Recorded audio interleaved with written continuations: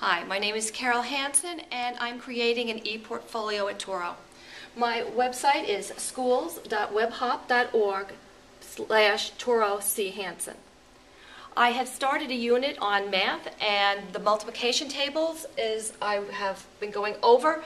The children have been learning that every math table has a name. What I'd like to do now is do multiplication with rows. First number is going to show the number in a row, and the second number, the number of rows. And I'd like to demonstrate that for you. Going over here, the number in a row. So this says 4. 1, 2, 3, 4. The number of rows I have is 3. And I'm going to fill that in.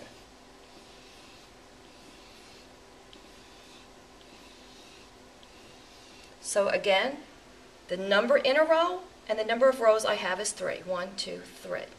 4 times 3 is 12, and we're going to prove that by counting it. 1, 2, 3, 4, 5, 6, 7, 8, 9, 10, 11, 12. Keep in mind that when you do this, you will be seeing this in later math units when we do area. We're going to be learning about square units.